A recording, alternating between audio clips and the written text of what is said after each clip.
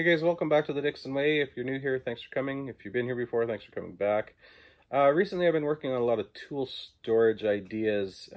My small little home workshop is about 300 square feet, so it doesn't lend a lot of room to have things out like this scroll saw here or the miter saw down below it. So I had to come up with a couple of ideas on how to get those out of the way, get them off the workbench, hang them on the wall. In this workshop I do woodworking, I do welding, I do blacksmithing, I do all my stupid little projects and all the honey-do list things that Mama can come up with. So everything kind of has to be in this area. I keep some stuff in the garden shed, but for the most part, this is my main workspace. So that's not what this is about. This is actually about an idea that I saw, and I can't remember where I saw it, but it was to put your bench grinder away. And I used to have my bench grinder on a dedicated stand against the wall, but I found it's just in the way, and I don't use it. I use it every day, but I don't use it very often. So if I'm out working in the garage and I'm working on a project, I should be able to just flip it out, use it, and then put it away when I'm done. And that way, if I'm out there doing some woodworking or whatever else, it's out of the way and I don't have to worry about it. That's what this is about. We're going to build one of these. I thank you for coming out today. We'll flip this around and get right after it.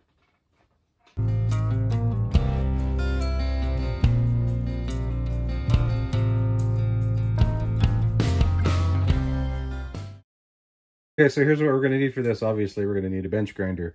We're going to need the mount that the bench grinder was on, or we need to cut one and drill some holes in it so that we have some mounting points. A couple bolts to bolt that bench grinder onto that. And we are going to need a barn door hinge. Now, you can get these that are double like that. This one suits me best to have the square side on it because my 4x4 underneath my bench is perfect to mount that to. Okay, so this is how this is going to go down. This hinge is going to screw up underneath my bench. And now that I know what distance I need, my bench grinder is going to sit on top of here. It's going to be bolted down. So now I'm just going to take this because everything is nice and tight. I'm going to mark this off.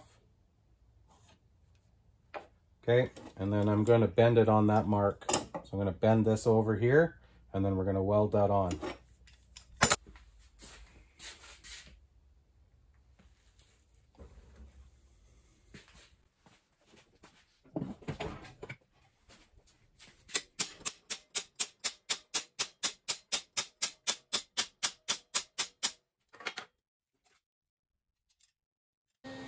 Okay, so because this is an exacting science here, I marked the center line of my mount that I'm going to use, and then because this hole's drilled here, once I set everything up against here, as long as I get that line in the middle or middle-ish of that hole, I know I'm going to be fairly centered. I want this to be just flush on the edge of my workbench, so I'm just going to slide this over here, and then I can see the line in that hole, so I know that I'm right around middle. So now we'll just give this a quick little tack on here, and then we'll take it back over to the welding bench and we'll finish welding it up because I don't want to burn this.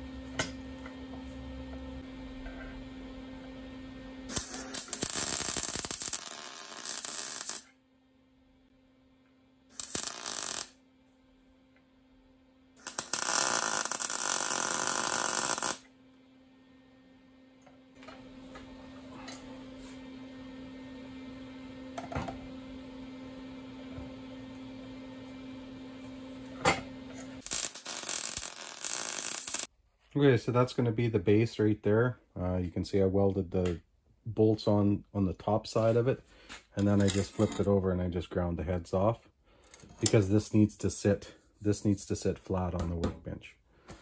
All right, let's go install this thing.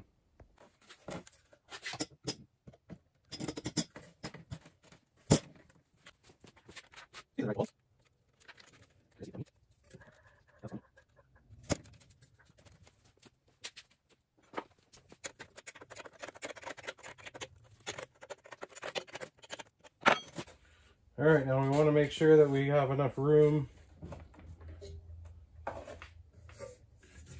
for that to swing by. There we go. Throw some screws in.